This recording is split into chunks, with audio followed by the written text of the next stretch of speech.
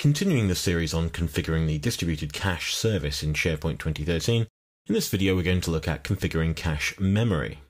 So there's a few different scenarios that we want to look at, and it's pretty well documented on the TechNet site. So for instance, there are three main server farm sizes that you want to consider. So we've got the small farm, that's where we have fewer than 10,000 users. There, that could quite happily coexist on a server running other SharePoint services, and Microsoft recommends the minimum cache size is 1 gig, and the total allocated to the cache service should be 2 gig. That's double the recommended size. The minimum number of hosts per farm there is 1, so we need to have at least one server running this, and in fact SharePoint can't run without the distributed cache service running on at least one of the servers in the farm. Now, Microsoft says if you have more RAM than that, you should consider allocating just 2 gigabytes to everything else and up to 16 gig for the distributed cache service. Now, they also say there are some services that simply don't play well with the distributed cache. So don't put the distributed cache on a server that's already running SQL Server, the search services, Excel services, or the project services. So the next size farm up is the medium farm, and that they estimate at around 100,000 or fewer users. And the reason it's so user-centric is because the more users you have, conceivably, the more social computing is going on, the more news feeds and the more microblogging events are happening, and that uses cache memory in order to speed this up. So they recommend 2.5 gig for the cache service, 5 gig therefore allocated as a total. The bad news for a medium farm is you need to have a dedicated server for their recommended architectural configuration, so a dedicated cache server. Now in a large farm, this is up to 500,000 users or so, they reckon 12 gig for the cache service, 24 gig total, and definitely single or multiple but dedicated distributed cache servers. If for whatever reason you reckon you need more than 16 gigabytes of physical memory to be added to the cache service, they reckon don't add that to a single server's cache, instead start the distributed cache service on multiple servers. And if you do attempt to add more than 16 gig to a single cache server instance, then you're going to get odd behavior for at least 10 seconds, as it's probably going to stop responding for that time and eventually come back to life, but it won't be performing the way it should be. So, given that any SharePoint farm must have a single or more instance of a server running the distributed cache service, how much RAM do you get by default? How much does it take? And it so happens that when you install SharePoint at that point, it counts how much RAM that server has and it allocates that to the cache service. And if you later add more RAM or add more virtual RAM to a virtual server, SharePoint simply won't notice and change that itself. So you're going to have to do that. So let's assume we want to change the amount of RAM we're using.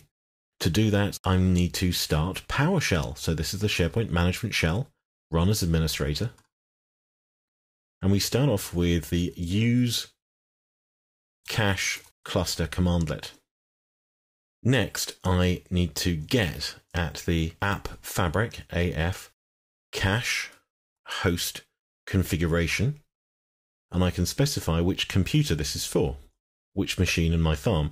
Well, I want to use the local one, so I'm going to cheat and just put brackets hostname, and it'll run the hostname command and save that string in that parameter position. And I have to tell it which cache port we're going to use, so which port for our cache. It's a high port, by default 22233, and let's hit return.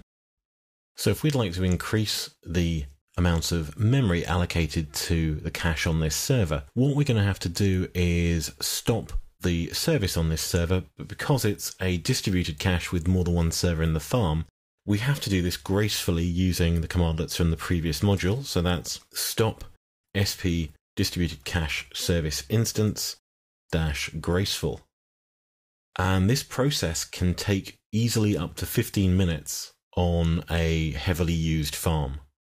Now, this is a toy farm, so it's going to happen very quickly. But in the real world, with real use, that's going to take a long time to transfer to an alternative server. When we're done, we can remove sp distributed cache service instance, and these commands have to be run on the server that we're administering And now we can change the amount of RAM.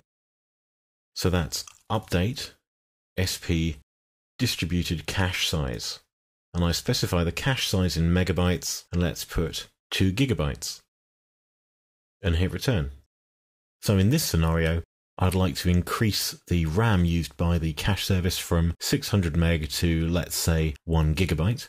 And the first thing I need to do is to stop the SP distributed cache service instance on this server.